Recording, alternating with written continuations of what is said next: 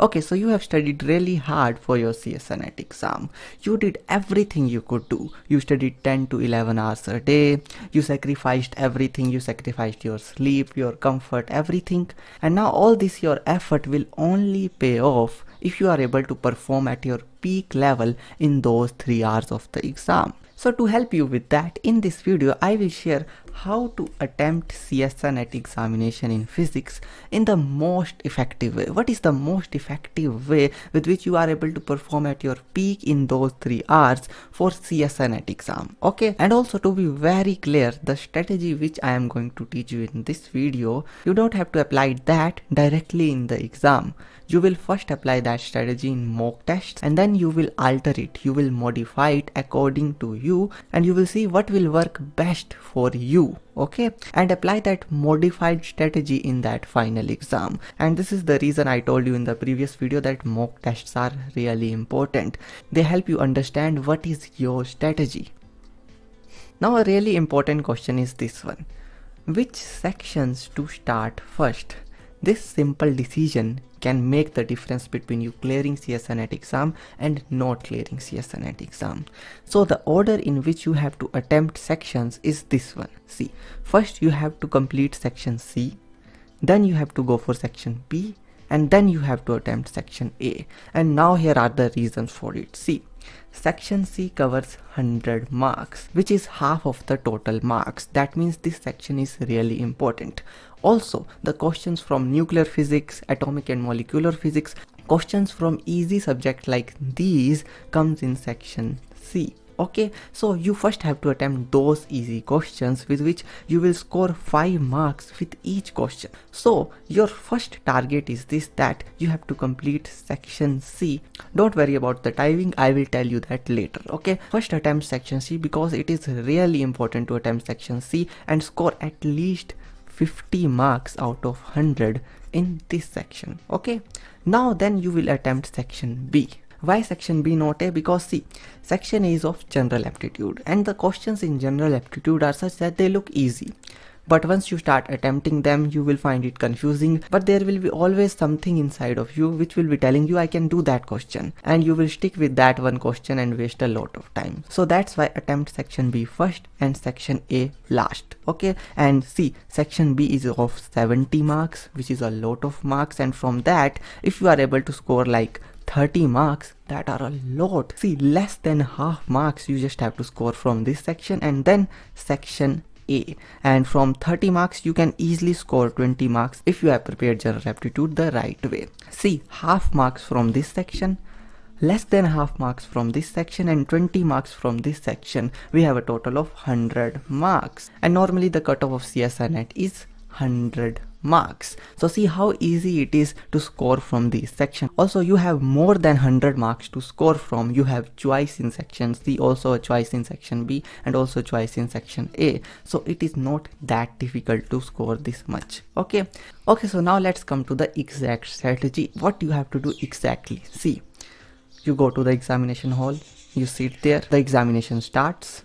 Now as soon as the examination starts, skip to section C. Okay, and on the paper you get, make a separate column where you will keep track of the questions you are doing, etc, etc. And it is really important. You will think this will waste my time. No, this will save you a lot of time. And some of you might be thinking that there is a way to keep track of the question which you have done, which you have to review in the computer. No, you have to make one column in your own notebook. I found it way faster and easier. See, now as soon as you open section C, you are going to attempt the first question, right? So write 1 in that section. Okay, now ask yourself, do I know how to solve that question? If yes, then start solving that question, solve that question, and if you get a confident answer of that, and that is also in the option, tick that option and mark tick in that column on your notebook. Okay, now this tick marks that you have done this question and you are not going to look at it again. This is simply 5 marks for you, and you are really sure that I will get 5 marks from this question.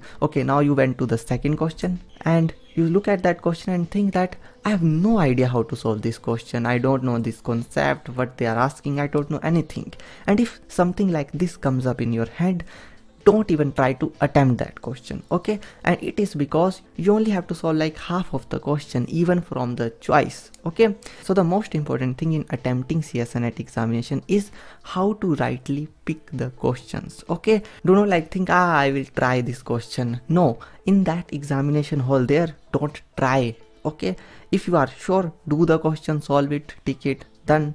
And if you are not sure how to solve that question, don't even attempt it. It will always waste your time, and if you find out some answer and it is wrong, you will get negative marking, which is really dangerous because you lose that marks of the questions, and also there is a negative marking, which is really dangerous. So we have to avoid that negative marking. So don't even attempt the question you don't know how to solve. So as soon as you look at the second question and don't know how to solve it, mark a cross here, and this says that you will never return to this question and you have not even solved this question, okay? Now you went to the third one. You said to yourself, yeah, I know how to solve this one, and you tried to solve it, but you were not able to get the right answer.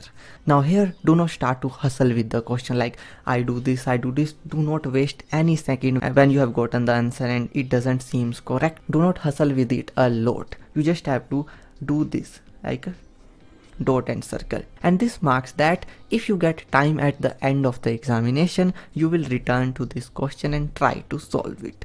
So with this, like, you will solve the paper and like this you will solve all the paper. And now here comes the question of timing, how much time you have to give to each section. So a rough estimate is this: 1 hour 30 minutes for section C, okay, and 1 hour for section B, and 30 minutes for section A.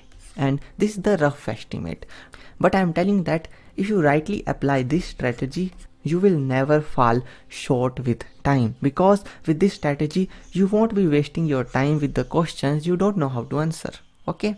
So the most important thing is that do not waste your time on questions you do not know, and that is really important. Now what will happen? See, you did section B and you did section A.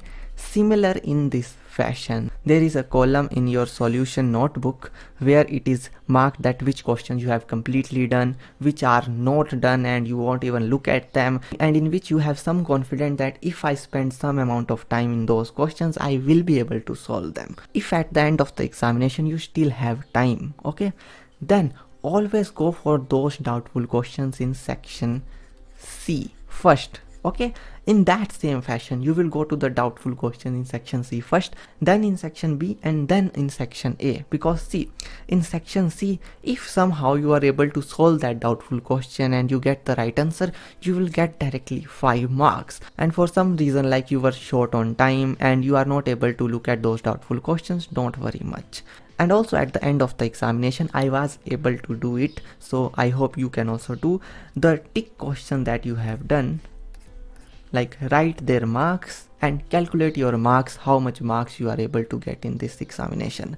What I calculated was 137 marks, and from that I got 102 point something marks in my CSIR NET examination. So in the examination there, I was sure that I will be able to crack it, because I made a separate column where I had the track of the questions, and from that I was able to calculate how much marks I got. If there in the examination I saw that these are not much marks and my accuracy is not always 100%, it is 80% or 90%, right? So it will be less than this. And I thought that if it is less than this, then I won't be able to crack it. Then in that kind of emergency situation where I need some more marks, I will focus more on the doubtful questions in the section C to score 5 marks from somewhere, which can make me safe. So from this strategy, you will never waste your time. You will always keep track of your marks. And this is a really systematic strategy. So this is how you have to attempt CSIR NET examination. And lastly, I wanna tell you is that never ever guess answers. Your guess will be always wrong. Like 90% of the time the guesses are wrong, because the people who are setting that CSIR NET examination know how your mind works, and they have traps for you everywhere in the exam. So never ever guess your answer. Only tick those answers to whom you are sure that this is the right answer. Okay, and also I want to tell you that some of the questions in CSIR NET examination are extremely tough and you can't do them. So with this strategy, you won't waste time on solving those kinds of really tough questions. You have to focus on easy questions and some of the moderate questions, and as I've told you in the previous video, if you do that, you will get your marks higher from the average and you will easily be able to qualify CSIR NET examination.